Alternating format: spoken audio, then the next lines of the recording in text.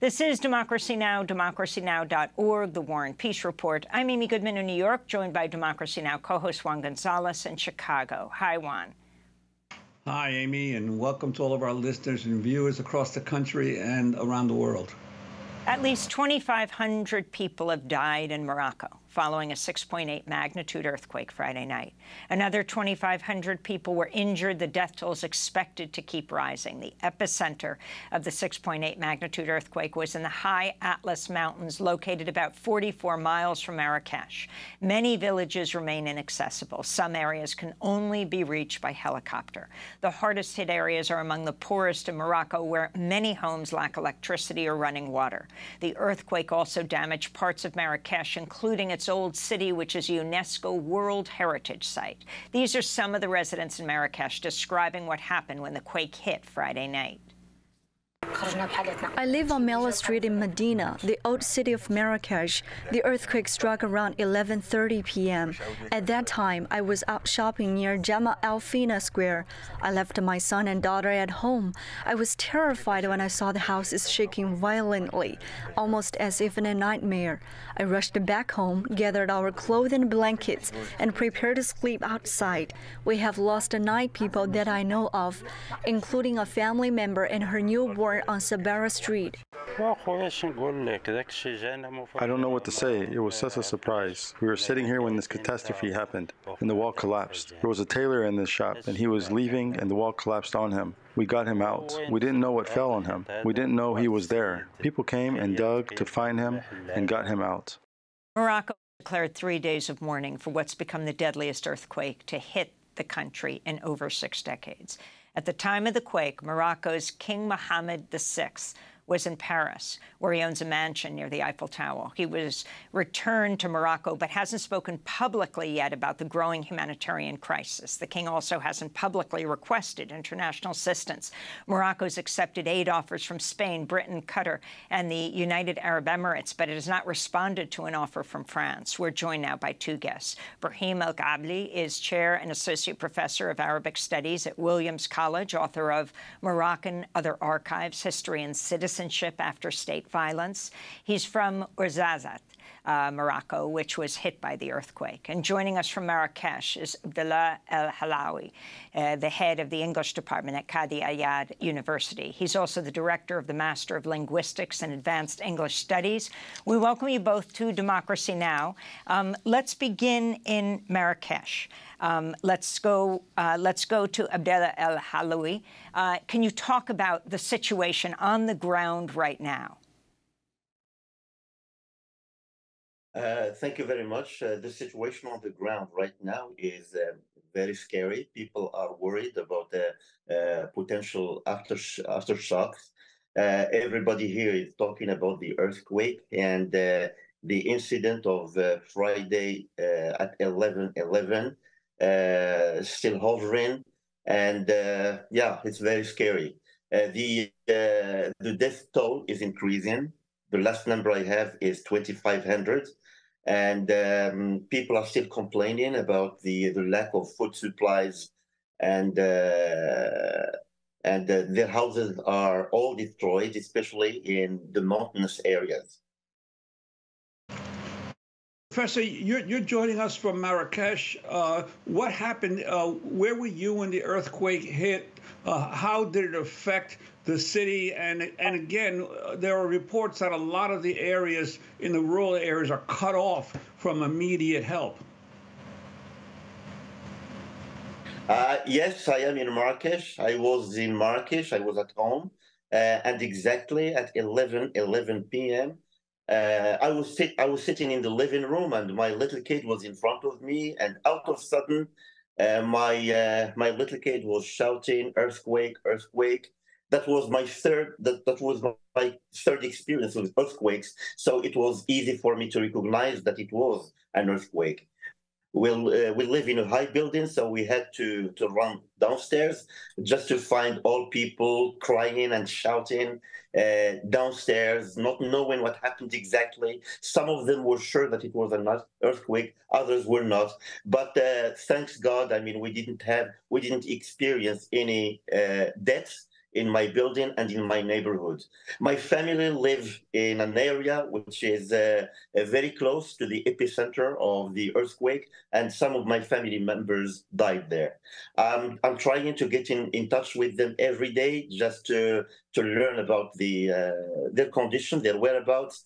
And yes, they are cut off. They are complaining because, I mean, they don't have food. Some of them have to sleep in open air, open space, because their houses are destroyed. So the situation is still scary and very, very problematic. And how are the local authorities and the government responding to the crisis? I receive very contradictory stories depending on the areas. In some areas, it seems that the authorities are responding in positive ways, trying to help the locals with food supplies, with tents, and with sometimes with clothes as well and blankets. But some people in other areas are complaining about the lack of communication with local authorities. Someone called me yesterday saying that they called the Qaid, the gentleman who is responsible for the area, like the mayor of the area, and the response was that he was on vacation and that he could not help them. So these are some of the rumors, negative rumors that we hear about the local authorities, but we are not sure. That's number one, and the stories are contradictory most of the time. I want to bring Professor Brahim El Guabli into this conversation from Williams College, though your hometown in Morocco, Ouarzazate, is the epicenter of the earthquake. Also, condolences to both of you for what has happened in your country. I mean, the death toll only expected to rise. If you could talk more about what you're hearing from family, friends, community in Morocco, but also, where is the king? This word that we're hearing of growing anger that the king has been absent. Does he even live in Morocco, or does he live in France? Well, Amy, thank you so much for having me on your show. It's, these are great questions. Ouarzazate is a little bit removed from the epicenter of the earthquake. However, because of the way Moroccan governorates or provinces are divided, they do share borders sometimes, like the High Atlas is shared between different governorates, and Ouarzazate is one of them. And areas closer to the epicenter are affected, like the rural commune of Talwat, the rural commune of Eghram, and also Tidili. These are areas that are closer to where the epicenter is, and people's houses are damaged. And of course, there is loss of life in the Ouarzazate area. However, the city itself and the villages around are kind of like luckier and safer, despite the fact that they experienced the shock and the trauma of such a tremendous magnitude that a lot of them had never experienced before. When it comes to government politics and where officials are, and it's a lot, like people have been saying a lot of things, I can't really pin down one. I think the king lives in Morocco, and I think that he went to France like a few days before the earthquake happened. And people, of course, were left with a lot of questions about like the government, the response of the government, its immediacy, whether it responded urgently and all of that. And these are really interesting questions that I don't have answers to. But what I really think is the most important right now is for the aid and help and for people to really be on the ground to support the families, to think about plans to help people rebuild their homes, kind of like resume like some sort of normal life. And the bigger political questions, of course, will be asked later, because I think they can be a diversion if we ask them in the immediate now when people are still mourning and people are still trying to just figure out who died, who survived, who is still under the debris, who has a chance of life. And of course, I wrote a book about Moroccan politics and all of that, and I'd be happy to talk about it another time.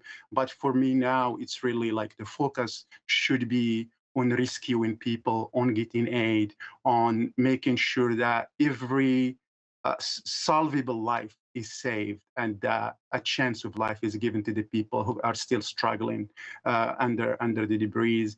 And of course, like as my colleague Abdallah said, like there are so many like versions and stories and people things that people are saying. Like there are areas that are flooded with aid. And last night I was talking to people in the mountains, like really far, and they're saying there are areas that nobody has reached yet. And I think our message should be that we have to reach these people. We have to make sure that if they have even like a fraction of a percentage of possibility of life, that they be given that chance to survive and live and continue to exist.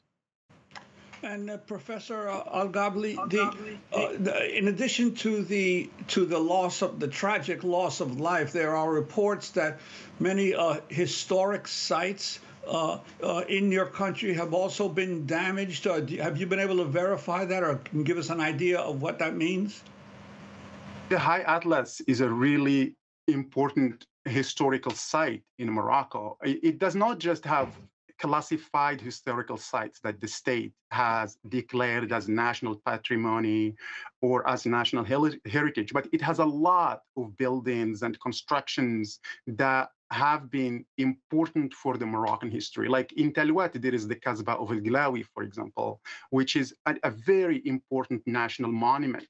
The Mosque of Tinmel, which was destroyed by the earthquake, was built in the 12th century by that's the cradle of the Almohad empire that extended to Al-Andalus and most of North Africa. There are also other smaller houses where people like saints, for example, like the Mullah Ibrahim Saint, for example. That's a very important spiritual location in Morocco. The Mosque of Kharbouch in Jam al-Fana in Marrakech, for example, the whole minaret was destroyed. And I'm trying to track down some places that have been destroyed, some of which I know the names and importance, others I don't know. So what I've been doing is just aggregate this data and then come up with some writing about it later so that people know about it. And really the damage is also huge for the architecture in the region. Adobe houses that have been they are very eco-friendly types of buildings with thick walls. They are warm in the winter because the winter is very harsh in the Atlas Mountains, and they are cooler in the summer. So now I think with this earthquake, what we will see is a total reinvention of architecture in the area. My hope is that that type of architecture can be strengthened and made earthquake resilient rather than scraping it off entirely, because that would be another way like this earthquake is going to change national heritage and national culture in Morocco. In addition, of course, to the fact that the majority of this area is Amazigh. And I hope that an exodus doesn't happen, because then people will move into the cities and they would start losing their mother tongue and just become Arabized, which will be a tragedy for a million language like Amazigh. And Professor Abdellah El Haloui, in Marrakech, I mean, the Medina is world-renowned, the UNESCO Heritage Site. When Democracy Now! Was in Marrakech for the UN Climate Summit, we're just amazed at the history embodied in these buildings and this area. If you could talk more as we wrap up about what you think what people need there right now. If you allow me just to go back to one important point about the mountainous area before I answer your question, I would like to say that the disaster that people have been undergoing is not only about the earthquake in itself, but it's also because, I mean, the area is mountainous, and because the big rocks roll down from the top to the mountain, down the valleys. So many of the stories that I heard witness to the fact that their houses were not destroyed by the earthquake per se, but by the rocks rolling down. So what's important to say about this is about this disaster, is that it's not only about the earthquake. The people living there are suffering from very cold winters during the winter time, from floods during the summertime. And now we learn that the area is an earthquake area, which means that another type of disaster is added up to the list of disasters they've been undergoing. This is very important to know. Now, going back to your question about Marrakech itself, I took pictures of some really precious monuments inside Marrakech, like the Tower of Khargouch, which is one of the oldest prayer towers, mosque towers in Marrakech, that was totally destroyed. I heard some rumors about the Koutoubia towers, that it was damaged, but that's not true. I checked the place, I checked the tower, but it was not damaged. Marrakech is historically well known for being representative of a very old Amazigh tradition in Morocco. And now the fact that, I mean, Marrakech and the areas around it are being affected in this way, there's always this risk of this Amazigh tradition being, that it may be undermined, and that this potential exodus of people, because that's I mean, as far as I can see, it will be a necessary consequence of this disaster. Because of this, there's always this potential risk of losing this heritage, linguistic heritage, and architectural heritage as well. Well, I want to thank you both for being with us. Abdellah El Haloui, the head of the English department at Cadi Ayyad University, also the director of the Master of Linguistics and Advanced English Studies, speaking to us from Marrakech, which is about 40 miles from the epicenter in the Atlas Mountains of this earthquake. And Brahim El Guabli, chair, associate professor of Arabic Studies at Williams College. Thank you so much both for joining us. We will continue to cover what happens in Morocco.